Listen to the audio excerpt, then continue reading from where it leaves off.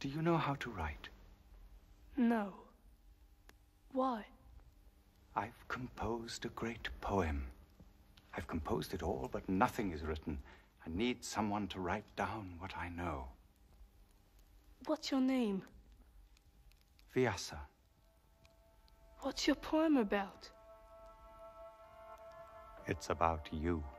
Me? Yes. It's the story of your race.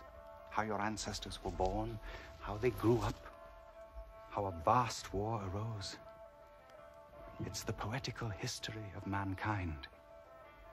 If you listen carefully, at the end, you'll be someone else.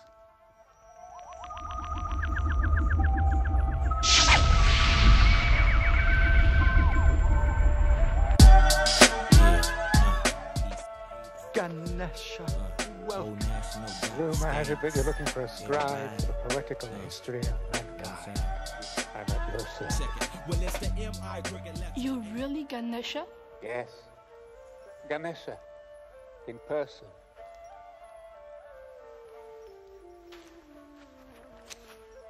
I'm ready. You can begin. Come and sit down.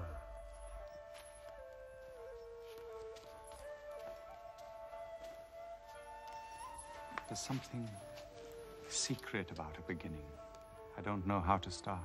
May I offer a suggestion? You're most welcome. As you claim to be the author of the poem, why don't you begin with yourself? Right. A king, hunting in a forest, fell asleep. He dreamed of his wife, and there was a joyful explosion of sperm. Very good start. When the king awoke and saw the sperm on a leaf, he called a falcon and said, "Take my sperm quickly to the queen." But the falcon was attacked by another falcon. The sperm fell into a river. A fish swallowed it. A few months later, a fisherman caught the fish, cut it open, and found in its stomach a tiny little girl whom he called Satyavati. She grew up. She became very beautiful. But unfortunately, she smelled most dreadfully of fish. This made her very sad. No one would come near her. But one day, a wandering hermit saw her and said, "I like you. Let's make love here right away, and I promise to turn your dreadful stench into a most delicious odor." And she cried, "Now, here, I can't." So the hermit drew a thick mist across the river and the fields. She opened herself to him, and as she did so, she became fragrant, irresistible. They had a son?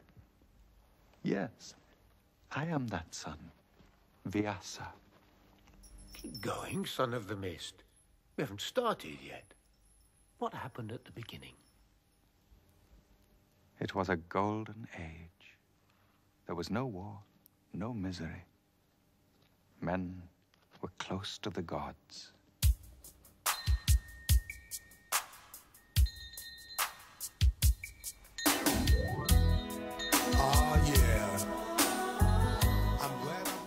There was a prince called Bhishma, a perfect prince.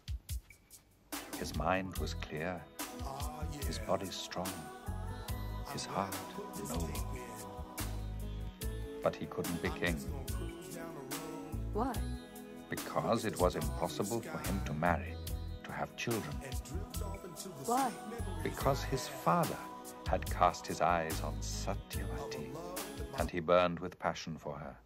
Satyavati? Your mother? Yes, my mother. Your mother's playing a part in your story? Any objection? No, no objection at all. Did she marry Bhishma's father? Satyavati refused to marry unless her sons could be king. So Bhishma sacrificed himself for his father's happiness. To avoid all family conflicts, he swore the oath of absolute renunciation. I abjure forever the love of woman. He said that? He said just that in all solemnity. I abjure forever the love of woman. And the gods applauded his act. In fact, they were so pleased with Bhishma that they gave him the power to choose the time of his death. Is it possible? It was possible in those days. So Satyavati had another child?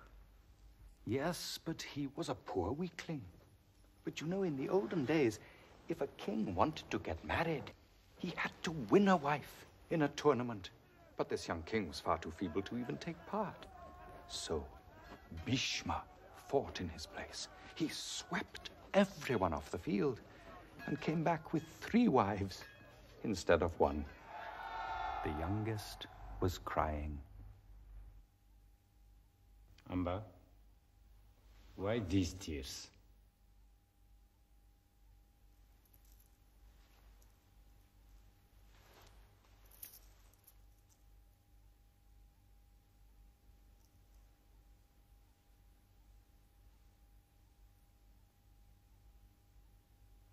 Before you won me at the tournament,